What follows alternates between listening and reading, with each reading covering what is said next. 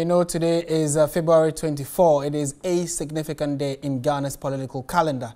Daughter of Ghana's former president, that's Dr. Nkrumah, Samia Nkrumah, says that her father's overthrow has cost the country's wealth and a better economy. She spoke with TV3's Evelyn Timmer.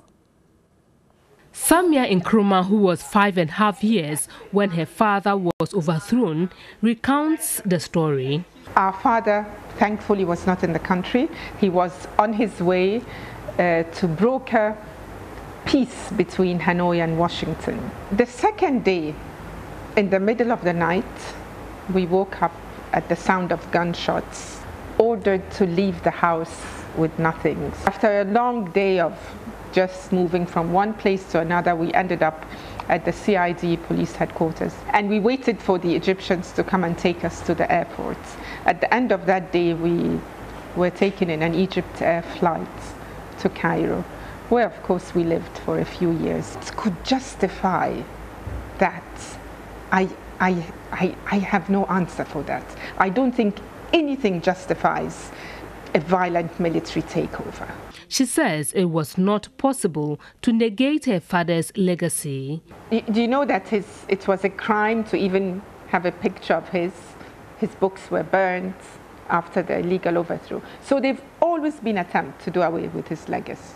I think it's impossible, because the more time passes, the more evidence emerges about what really was happening under Kwame Nkrumah's rule. And the more time passes, and Ghana, we are grappling, finding it so challenging to meet the basic needs of our people, then, you know, the average Ghanaian. She said the winner-takes-all and powers of the president enshrined in the constitution would have to be reviewed.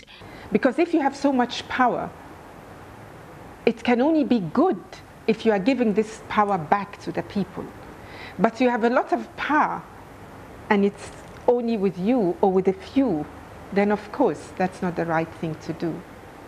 So he even qualified one-party states. So it has to be.